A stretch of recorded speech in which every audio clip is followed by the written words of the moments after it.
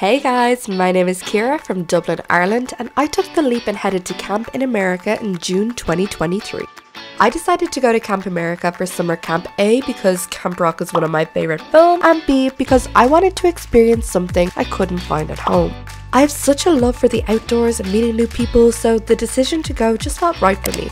My camp, Camp Lindenmere, is nestled in the Poconos Mountains, an absolutely beautiful spot with so many picturesque views and lots of wildlife. I was a rockstar counsellor, very Camp Rock I know, so my job was to get the kids into bands and get them playing music together. I was also a bunk counsellor, meaning I was like a second mother to them. My first few days at camp were a bit daunting, I won't lie. There were so many things to take in during orientation week, but it was also a great time to get to know people and meet a lot of the returning staff. My top tip, literally talk to everyone and sit beside someone new at each mealtime. That is how I met my best friend randomly at lunch one day.